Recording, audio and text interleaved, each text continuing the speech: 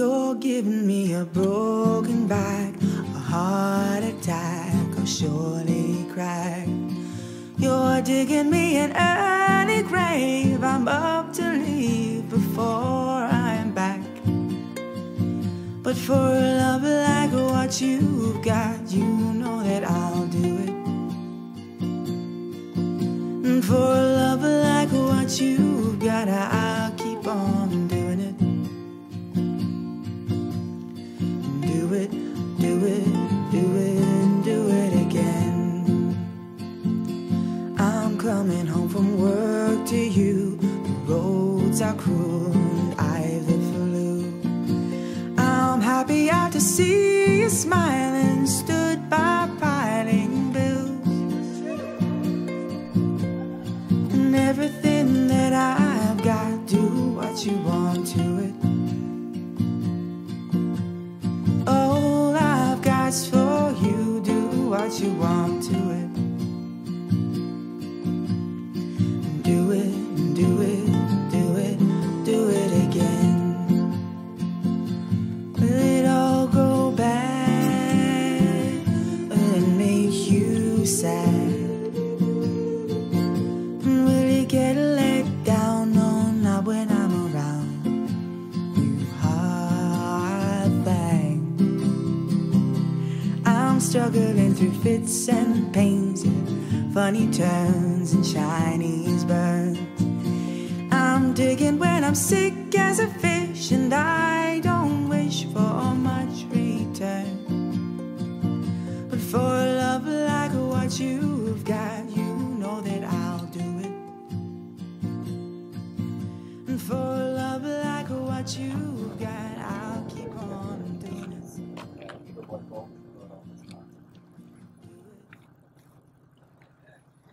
Sallins is a canal and a transport village, mainly because the canal reached here about 1780, but was held up for a number of years after that with difficulties of how they were going to proceed.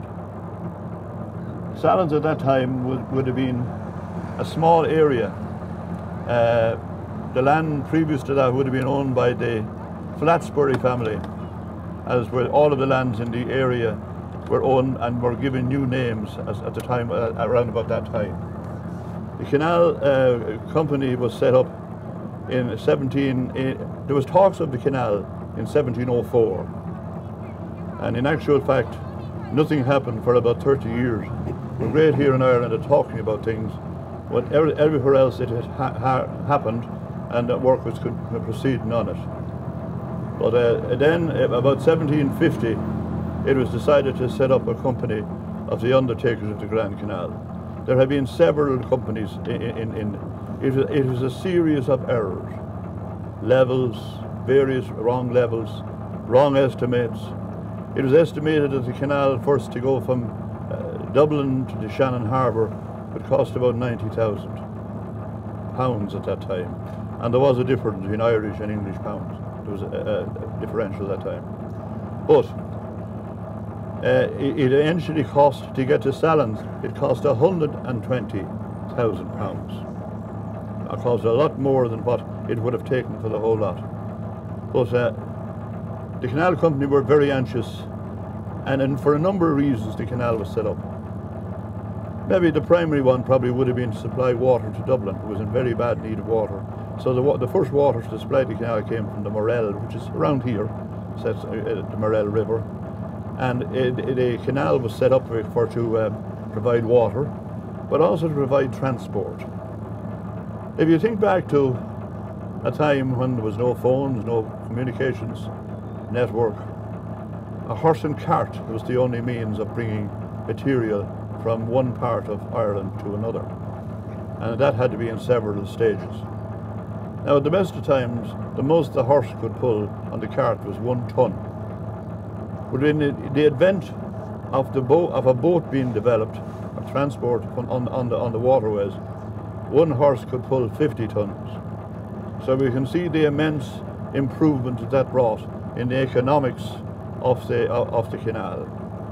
If you take, for instance, in the main time of the transport, a ton of coal in Kilkenny would cost 10 shillings.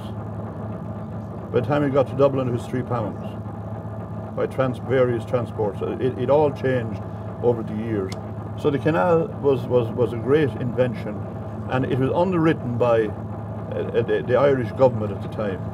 You know, we all heard of Grattan's Parliament.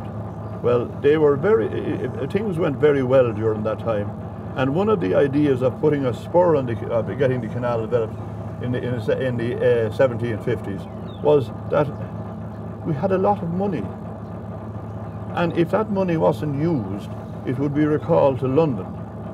So in actual fact, they said, we'll kill two birds with one stone. We'll prevent the English from reclaiming the money, and we'll develop a canal system, a transport system that will satisfy the needs of this country. They got as far as the first line was a direct straight line from Dublin. Was from Dublin to the Liffey here at Sallins. In actual fact, we will be passing by in a short while where the canal took a sudden turn, just down past, about half a mile down here. The canal was to go to the Liffey, and the boats were to be locked down into the Liffey, sailed across, and then locked up on the other side. That was the original plan. As I say, there were several false starts, several wrong levels, several things that went wrong. They hadn't foreseen the many difficulties that would arise over the building of the canal. They built the canal, first they encountered Goylerstown, the rocks. They had to hew the rocks out, and the first canal company was involved in that, and they had the grandiose idea of flagging the bottom of the canal with flags, like it was done in ancient Rome. The canal was completely flagged in an oval shape, but they ran out of money, and that stopped that part of it.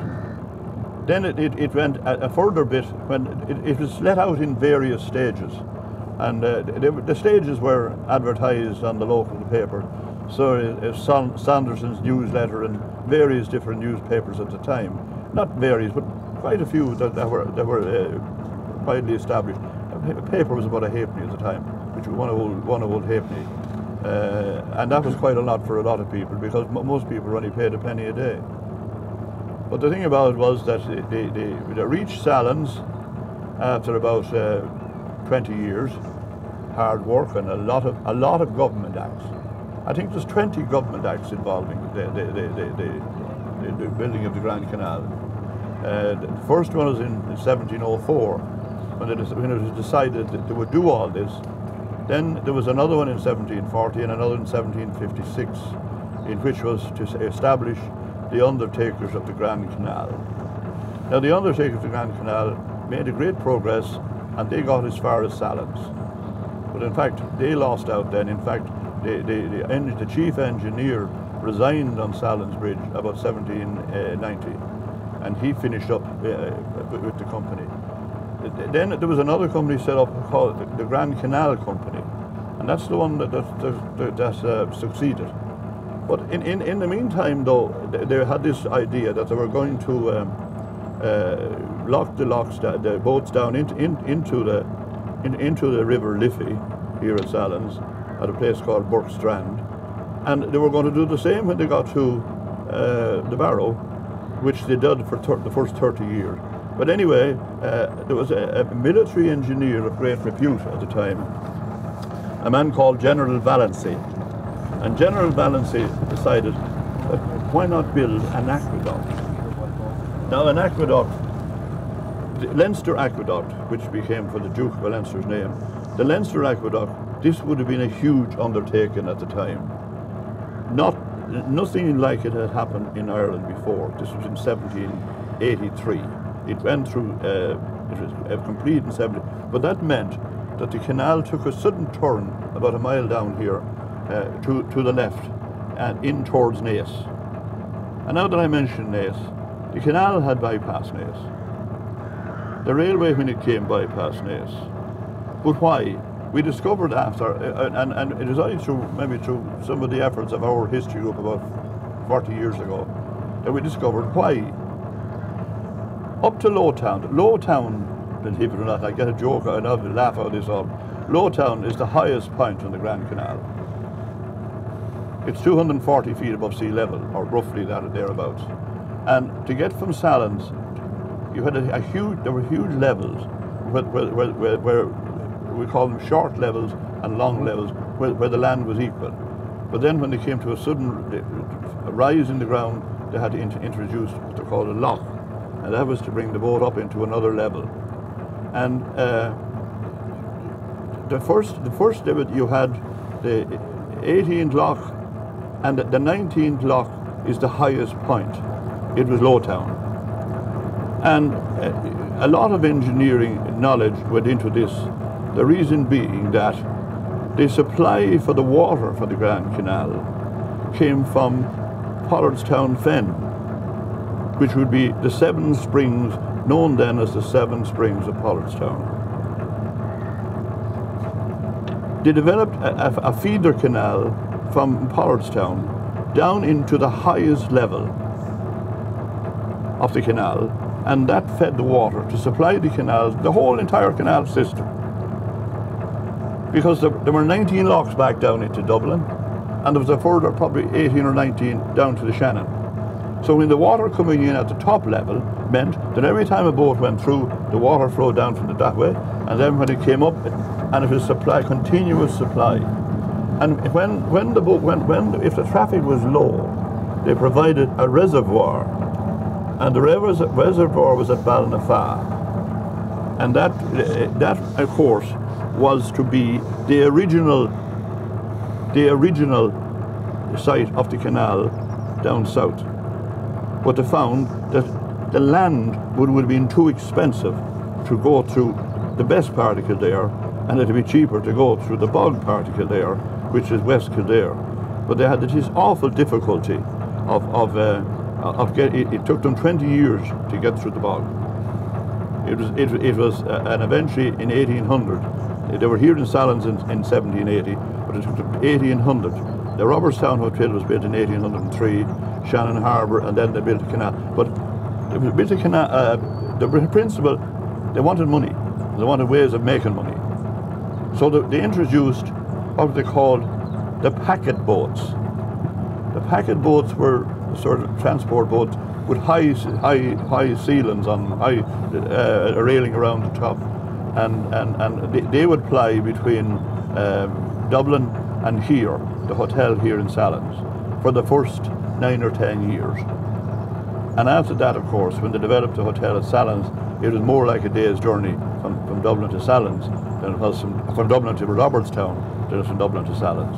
So in actual fact, Sallins became abandoned very early, and had to be rented out, and ended up in various people renting it over the next 100 years.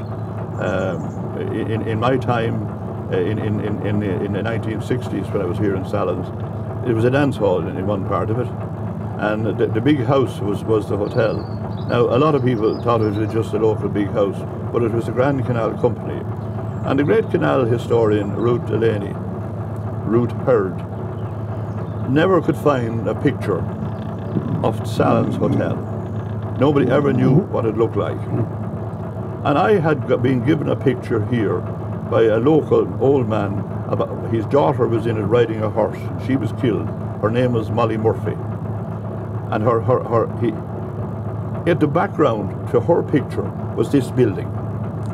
And I happened to be in the Canal Museum in South William Street in Dublin, good 50 years ago. And I was looking around, and I saw this building at the top of the stairs. And I said to the guy, "What building is that?" I said, "See, it's one of the canal hotels." "Which one?" I said, "because it's not one of the ones that I'm aware of." "I don't know," he said. I said, "Would it be Sallins?" "Well, I don't know," he said, "you can't see where it was written on it." But I said, "I'd love to know if it was Sallins." But he said, "There's only one way to try. I could be sacked for this now, but I'll do it." He took down the picture, took out the pins around it, took it out, and there was Sallins Grand Canal Hotel. And that big picture has appeared in none of Ruth Delaney's books, none of them, because she wasn't aware of the picture being in existence. Crossing the Liffey was a major problem. Crossing the bogs was a major problem. Never really overcome, because there was several breaches near Edenderry in our own time, about 40 years ago, near where Joseph Locke, the famous singer, lived. There was a huge breach in the canal, just outside of Edenderry. The land cracked open and the water flowed all out into the countryside. It was the biggest job they had. But saying about the water flowing out, one of the biggest problems they had was keeping the water in the canal. And as I say, the first 10 miles, the canal was flagged. They then came through a good rocky part of the country, down through Sallins and right down into almost to Digby Bridge and beyond through the hills of Downings. But then they entered into the bog, and the job was to keep the water in the canal in that area because it was flowing out through the bottom. But they made the marvellous discovery that yellow clay, which was found in the hills of Downings, sold the bottom of the canal, which prevented the water from escaping out of the canal. And that was the answer to one of their problems. Now, they had a major problem down with the Corb Canal in the years after. But the rocks were porous underneath and the water disappeared overnight. It happened for a while in first the Naas Canal, and now when I come to the Naas Canal, you see, Naas had been bypassed. And the local businessman, the Burgs, would have been Christy Bourke. Now, Christy Bourke is a grandson, his probably name is Davison, but his mother was a de Bourke, but they all grew up in Old Town, and that's why the local landlords, John Montgomery, who built the mill in on the Grand Canal, they donated the land to bring this canal right into Naas, and then with the grandest idea of a way to the collieries in Kilkenny, hence the reason for going up to Corbally. But they had this same problem in Naas. The water seemed to disappear overnight in the canal for a while, until they managed to soil it with this yellow clay. Now, people built houses from this yellow clay in the old days. The old thatched houses with clay walls were built from this particular type of yellow clay, which is about 3 foot down under the normal soil, and then you got this course of clay, only found in certain places. And it was very, the reason why Sallins Naas was bypassed, because there's only 3 locks here to the summit level, to Lowtown. The 17th, the 18th and the 19th. There's 5 locks up to Naas. So Naas is the highest point on the Grand Canal, even though it wasn't on the main line. But it wouldn't have been the main line then, because the main line was Sallins complete as a spur off it. And it went to Naas open in 1887, and we had a big celebration here in 1987 when the canal was Sallins Naas Canal was open and restored, and we had spent a lot of money on it, putting new locks before it was done anywhere else. And then we put it was opened by Pádraig Flynn on a Sunday in 1987, and then the canal continued out.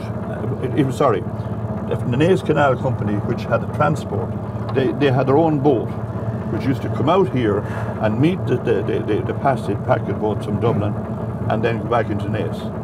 But the first ones were too high in 1880. The first ones, the railings with the big high rail, which is used on the main line, were not suitable to go under the bridges into Naas, because an engineer called Evans and an engineer called Chapman had designed the bridges in Naas to be at oblique. The roads were coming at an angle to the canal, so they built the bridges in an oblique fashion.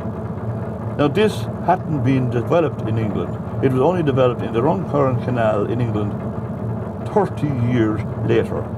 So they claimed that for a long time that this was the first thing to happen in the British Isles. But the first thing that happened was with this great engineer called Evans, who also worked on the Leinster Aqueduct when it was being built as well. So he developed the canal in such a way that it was special locks.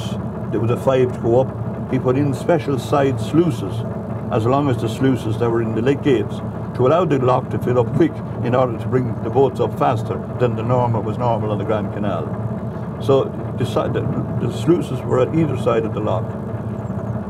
This brought, then when they got to Naas, the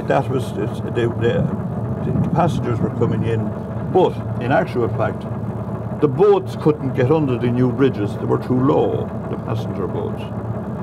So the company went bust about 1808 and lay derelict for 18 years. The Grand Canal Company bought over about 1810 and proceeded to rebuild the bridges. And you can see the base of some of them.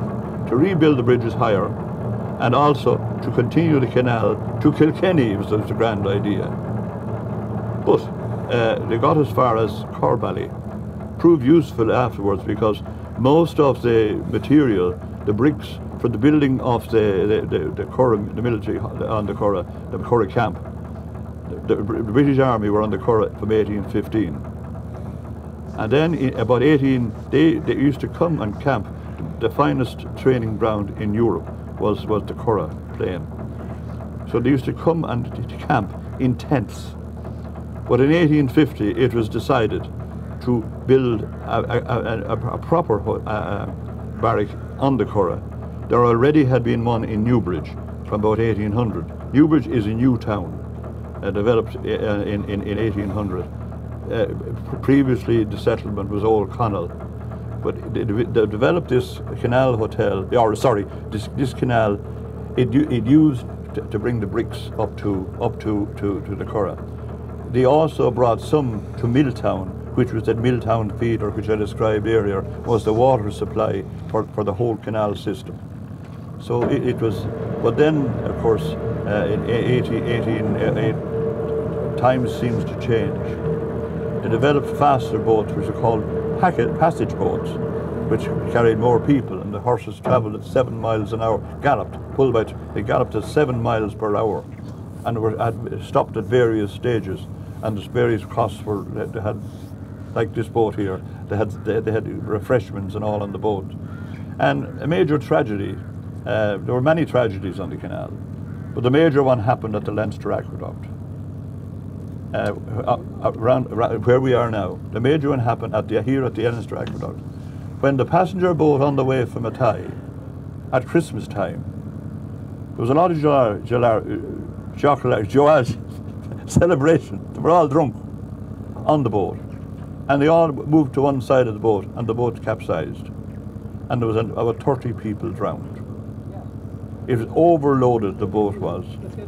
But the newspaper the following morning said there has been a terrible drowning tragedy on the Grand Canal at Sallins, but nobody of any note was drowned.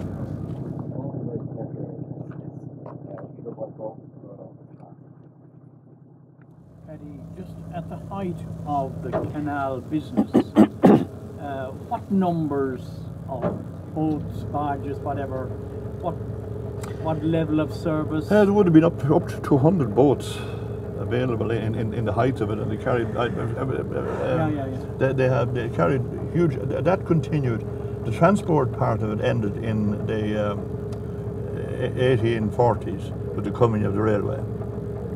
For a long time, the canal company resisted the coming of the railways because they had to cross the Naas Canal. The railway had to cross it. So there was several court cases went on for at least 3 or 4 years, preventing them from going across it, in order to maintain their business of the passage boats. But with the transport, the carrier of all the various sundries, and particularly Guinness's porter, continued right up into 1960. Now there were various along the way, various small canals were dropped out, like Kinnegad, the one down to Westmeath, Tyrrell's Pass, and various canals along the line were closed down. like Milltown was converted then shortly after that because the bus couldn't get the bus transport. Instead, I used to have to go around by Milltown, and the bus couldn't get over the bridge because the bridges were very humpback bridges. And that's the amazing thing about these humpback bridges. They were built for horse traffic, and they're now carrying 40, 50 tons. You know, they were amazing feats of engineering, particularly with the keystone. You know what I mean? The whole sort of the pressure came on them, and there's quite a number of them. Particularly like Monasterevin had several bridges. I think it was known as the Venice of Kildare. There was canals in all directions. You had the Barrow, and that's another example of where the boats for the first 30 years of his life were locked down and crossed the Barrow. And then about 1830 they decided to build an aqueduct across the canal, at which to facilitate the railway and whatever else was continued over the years. But that was one of the main feats. That was stopped at that stage. But the remains of it is in the local fellow's garden.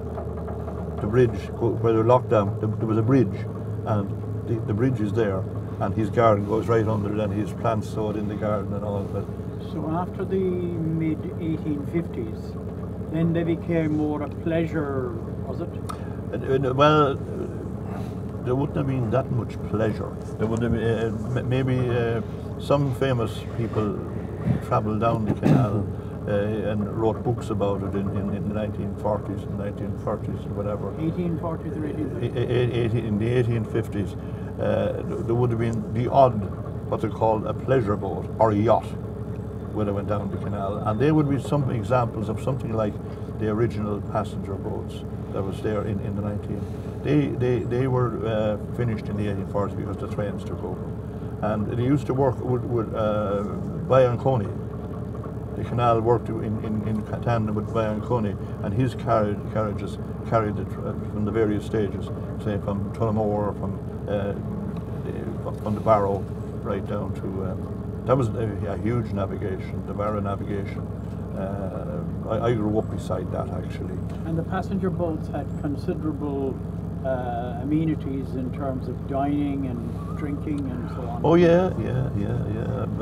Details here of what you could buy, a pint of wine and all that sort of stuff on the boat. There were sections in them. There was first class, second class, and common class. And there were different fare rates for travelling on boats. Because of course the duration was 10 hours, which is the equivalent of flying to San Francisco. So. Oh yeah, and much more in the earlier years. Robertstown was a very fashionable hotel, continued as such right up into the middle of the 19th century. They had special rooms and maids scurrying and bells ringing as the boat approached, and announcing the arrival of the 6:30 boat from Dublin, or the 3:30 boat from Tye or whatever, or from Shannon Harbour as they arrived. Newbridge was considered, or Robertstown was considered the capital of canal country, and still is, and that's why Father Murphy, sort of when the canals closed in 1960, he came as a curate to the parish at that time and commenced the revival of the canal, which he called the Robertstown Canal Festas and every year. I remember being on the first committee for that back in 1964, and he had anybody, there was anybody, including presidents, Taoiseachs, and everybody came to Robertstown. He had a leg of everybody, no matter who it was, they came to Robert. We had a falconry there, wildlife falconry, birds, kestrels and various, and they moved out to Ballyteague after that, but they were in Robertstown.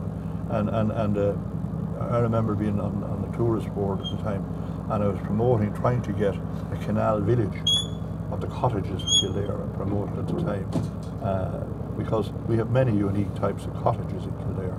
Railway cottages, canal cottages, and some of the canal works, stonework in canal cottages. Omer's house, and then Omer's is a beautiful lock house down near Tullamore, and there's another way on the way into Dublin.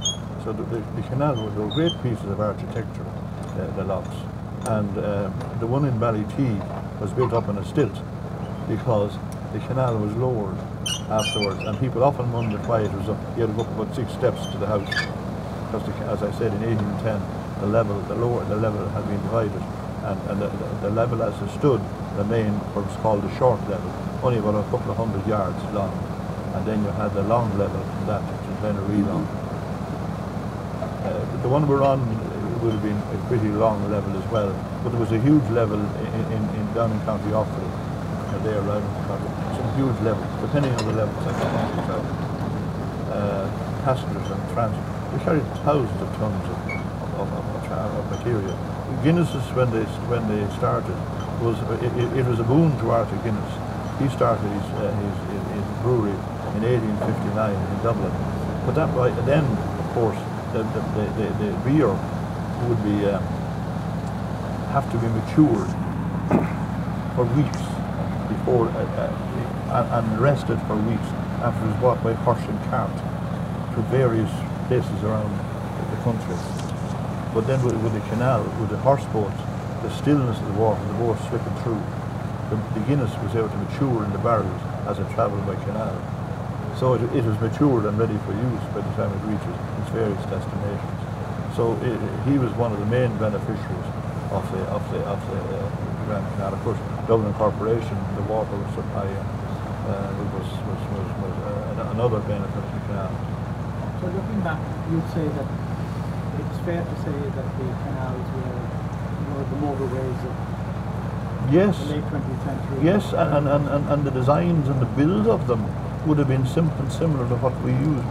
Well, I would have said would have been copied by the motorways, because you had service bridges along the canal where big farms was divided into 2 sections, and the nearest they would have to go a mile or a mile and a half to the nearest bridge. But in some cases, the farmers were so powerful they would have got a service bridge. Similar happened with the motorway. Some of them, even they were built they were never used, because the farmers then sold the farm on one side and kept what was left on the other. So the bridge will lay there. One that's open now, but the Sallins bypass would be one such bridge. And that's sort of coming back into redesign for the Sallins bypass. You literally had a roundabout at Roberts. A canal roundabout almost. Oh yeah, well you had them quite a lot. Okay. You had quite a number of them. You had a number where the boat could turn around. I'd say a boat would be delivering a load of malt to Rathangan, to the malt house, to Williams's. Well, they couldn't go 2 or 3 miles down the canal to turn. They would have to turn. So they had various turning points on the canal. Various turning on the wider part where it went out around and the boat was turning around. It was a lot of thought went into it, a lot of design, and it would have been as I mentioned already, the huge improvement in transport that it created from thousands of years before. We had nothing from the invention of the wheel, horse and carts, but then decided not just here but all over the world in water, the use of water and of course. One horse in Ireland could pull 50 tons, and it'd take 50 horses to do that. Now there was whole families. There was 3 people on the boat. The boats were run by you had a skipper, a deckhand, and a greaser. The greaser was generally a young fella to be learning the trade. He'd be helping with the greasing of the engines when they came in. Were very prior to that.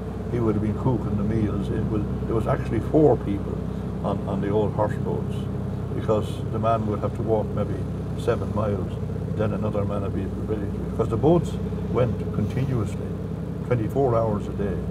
I heard an old man describing how long did you work on the canal. He said, I worked for 100 years, 50 years by day and 50 years by night. Their whole lives were spent on the canal. Some of them, as soon as they got their confirmation, and some of them had returned to get their confirmation at 12 years of age, and went back onto the canal. If they had an uncle or their father or an uncle, they immediately started working on the canal. And there were certain areas along the canal, like Tignevin, Rahan in Offaly,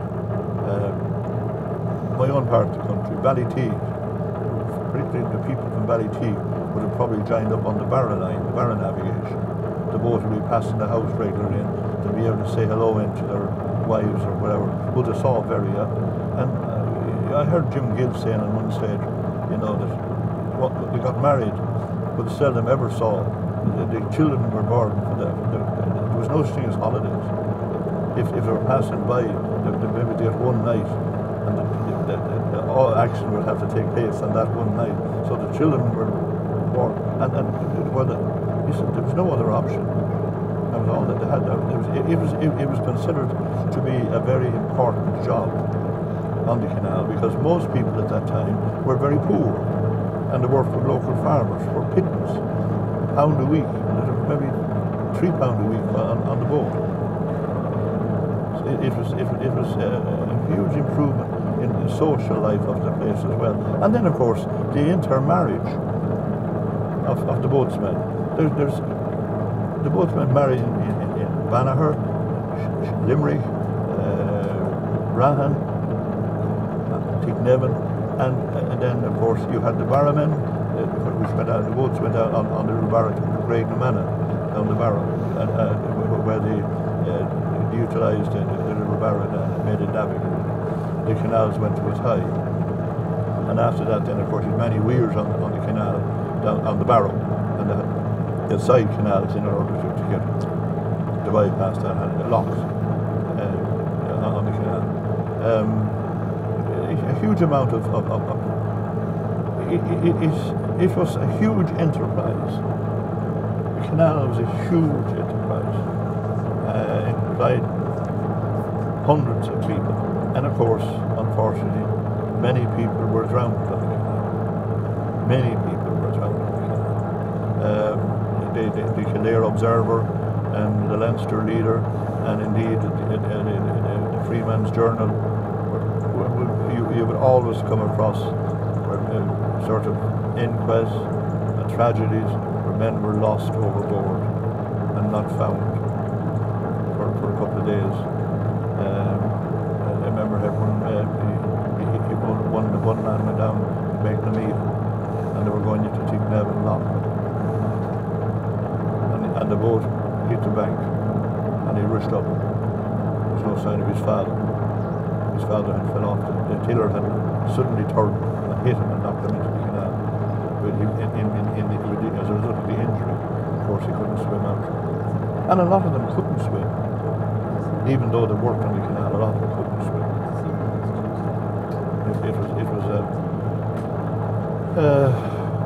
They would consider themselves lucky to get a job and put up with the consequences, whatever they were.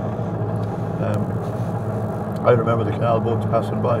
I had an uncle who worked on the canal, and my mother, he'd say, Lizzie, I'll be home, I'll be on the boat, and I'll be home on Thursday. And she used to go out and put her head down to the water being a conductor of sound. She knew the sound of his boat, and she'd hear it coming at Glenaree, which would be about 5 miles away, and she'd be waiting for him. Now, the other side of the social activity was, when it come, there was local farmers, and this is the little bit of thing about it was, there was they would get a bag of spuds or cabbage, and in return for that they might get a little sweetie can full of porter, because the boatsmen, I reckon that the Arctic Guinness always made left enough in the barrel for to supply them. They had what they called gimlets, where they used to bore a hole in the wooden firkin. And they had little dowels to go into it, and then they'd get the bucket, go under the barrel, and then they'd bore the hole at the top. But as soon as they opened up the hole at the top, it would start to flow, and all they do is peg in the thing and tap down the hoops. I have 2 hoops. I have a barrel at home which shows exactly what they've done. And this barrel was in the Shannon for nigh on 40 years. There was a terrible tragedy on the Shannon in 1946. And 3 or 4 men lost their lives on the way from Gary Kennedy. The boat capsized, and there was 3 or 4 of them drowned in 1946, the biggest tragedy on the Shannon. And the boat capsized and it lay on the bottom of the Shannon for something until about 1980. And then they decided to rise. And some of these barrels came up. There was one man never found. And he was what they call a web. And I remember asking some of the boatmen, what the hell was a web? What did he do? Oh no, a web, just the cabins where the boatmen lived. Now on the old horse boats, the captain, the chief man of the boat had a cabin for himself in the front of the boat. But the other 2 or 3 men slept in the stern, slept in the stern, they slept in the stern. But in then, what they used to think vermin would come into the boats, and they used to have to put sulphur candles and cover over the scuttle with and burn these candles to get rid of the infection from within the boat. Now, spiders' webs were in the boat, so they were almost impossible to get rid of in the boat. These candles wouldn't get rid of the webs. So a guy that would tum a lift would say tum a lift. I'll go just for the run to Limerick. They never liked them because that meant another person shared the boat, even though he wasn't working with them. And they'd have to give him some food and everything else. So they called him a web. But the man who was never found was actually a web on the boat. He wasn't an employee of the Grand Canal Company. So hence was very little made about him.